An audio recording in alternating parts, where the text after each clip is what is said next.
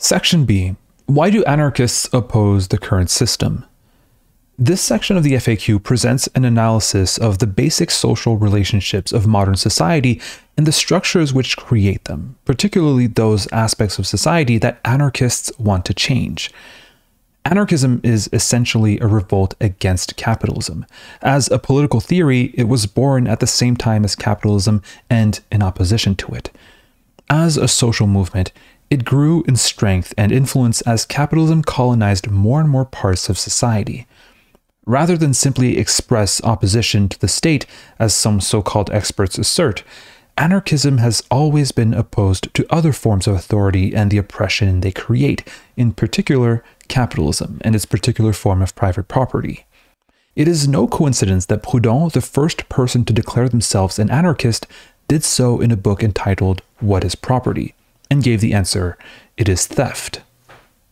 From Proudhon onwards, anarchism has opposed both the state and capitalism. Indeed, it is the one thing such diverse thinkers as Benjamin Tucker and Peter Kropotkin both agreed on.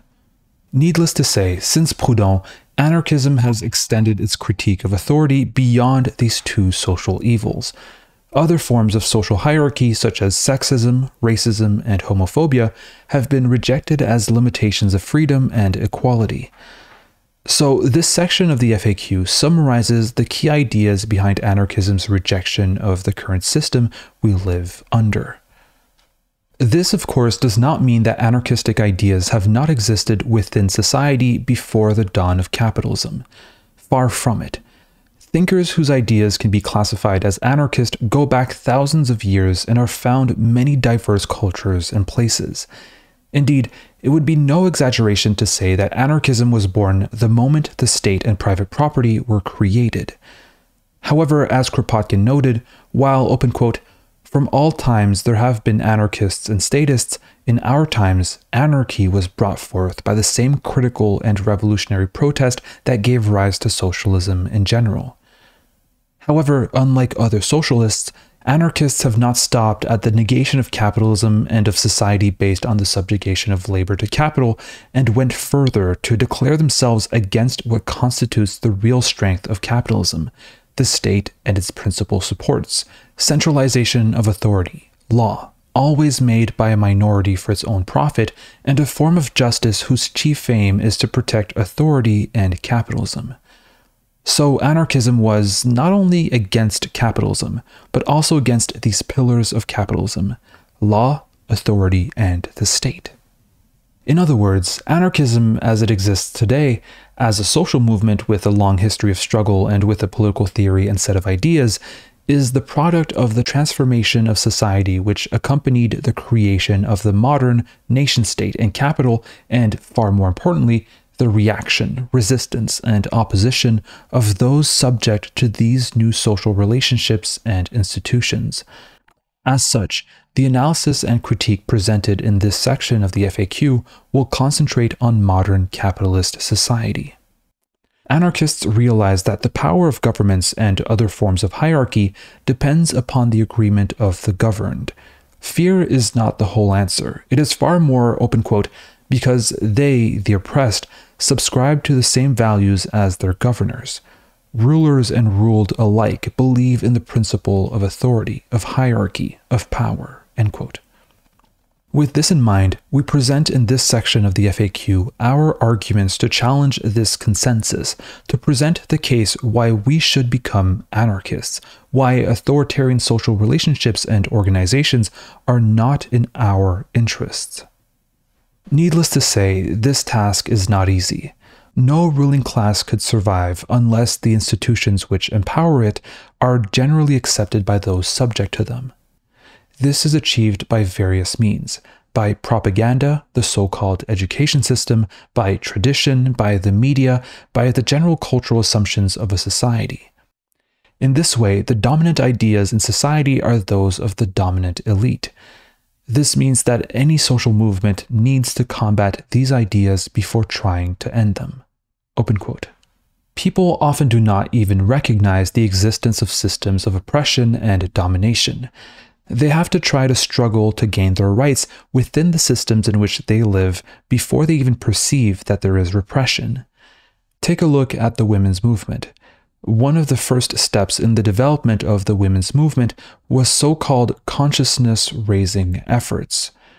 Try to get women to perceive that it is not the natural state of the world for them to be dominated and controlled. My grandmother couldn't join the women's movement since she didn't feel any oppression in some sense. That's just the way life was, like the sun rises in the morning. Until people can realize that it is not like the sun rising, that it can be changed, that you don't have to follow orders, that you don't have to be beaten, until people can perceive that there is something wrong with that, until that is overcome, you can't go on. And one of the ways to do that is to try to press reforms within the existing systems of repression, and sooner or later you find that you will have to change them." End quote. This means, as Malatesta stressed, that anarchists, open quote, "first task, therefore, must be to persuade people." This means that we must make people aware of the misfortunes they suffer and of their chances to destroy them. To those who are cold and hungry, we will demonstrate how possible and easy it would be to assure everybody their material needs. To those who are oppressed and despised, we shall show how it is possible to live happily in a world of people who are free and equal. And when we will have succeeded in arousing the sentiment of rebellion in the minds of men and women against the avoidable and unjust evils from which we suffer in society today, and in getting them to understand how they are caused and how it depends on human will to rid ourselves of them, then we will be able to unite and change them for the better." End quote. So we must explain why we want to change the system. From this discussion, it will become apparent why anarchists are dissatisfied with the very limited amount of freedom in modern society and why they want to create a truly free society. In the words of Noam Chomsky, the anarchist critique of modern society means, open quote, "to seek out and identify structures of authority, hierarchy, and domination in every aspect of life, and to challenge them. Unless a justification for them can be given, they are illegitimate and should be dismantled to increase the scope of human freedom." That includes political power, ownership and management, relations among men and women, parents and children, our control over the fate of future generations, the basic moral imperative behind the environmental movement, and much else. Naturally, this means a challenge to the huge institutions of coercion and control, the state, the unaccountable private tyrannies that control most of the domestic and internal economy, i.e. capitalist corporations and companies, and so on. But not only these, end quote. This task is made easier by the fact that the, open quote, dominating class has not succeeded in reducing all its subjects to passive and unconscious instruments of its interests. This means that where there is oppression and exploitation, there is also resistance and hope. Even when those oppressed by hierarchical social relations generally accept it, those institutions cannot put out the spark of freedom totally. Indeed, they help produce the spirit of revolt by their very operation as people finally say enough is enough and stand up for their rights. Thus, hierarchical societies, open quote, contain organic contradictions, and these are like the germs of death from which the possibility of progress springs, end quote. Anarchists, therefore, combine their critique of existing society with active participation in the ongoing struggles which exist in any hierarchical struggle. As we discuss in Section J, we urge people to take direct action to fight oppression. Such struggles change those who take part in them, breaking the social conditioning which keeps hierarchical society going and making people aware of other possibilities, aware that other worlds are possible and that we do not have to live like this. Thus, struggle is the practical school of anarchism, the means by which the preconditions of an anarchist society are created. Anarchists seek to learn from such struggles while, at the same time, propagating our ideas within them and encouraging them to develop into a general struggle for social liberation and change. Thus, the natural resistance of the oppressed to their oppression encourages this process of justification Chomsky and anarchism calls for, this critical evaluation of authority and domination, this undermining of what previously was considered natural or common sense until we started to question it. As noted above, an essential part of this process is to encourage direct action by the oppressed against their oppressors, as well as encouraging the anarchistic tendencies and awareness that exist to a greater or lesser degree in any hierarchical society. The task of anarchists is to encourage such struggles and the questioning they produce of society and the way it works. We aim to encourage people to look at the root causes of the social problems they are fighting, to seek to change the underlying social institutions and relationships which produce them.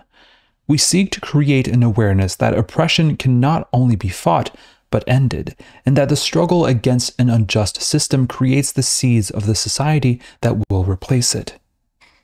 In other words, we seek to encourage hope and a positive vision of a better world. However, this section of the FAQ is concerned directly with the critical or negative aspect of anarchism, the exposing of the evil inherent in all authority, be it from state, property, or whatever, and why, consequently, anarchists seek, open quote, the destruction of power, property, hierarchy, and exploitation, end quote.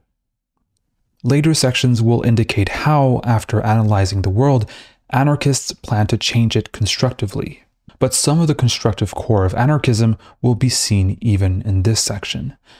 After this broad critique of the current system, we move on to more specific areas.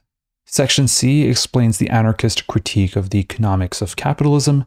Section D discusses how the social relationships and institutions described in this section impact on society as a whole. Section E discusses the causes and some suggested solutions to the ecological problems we face.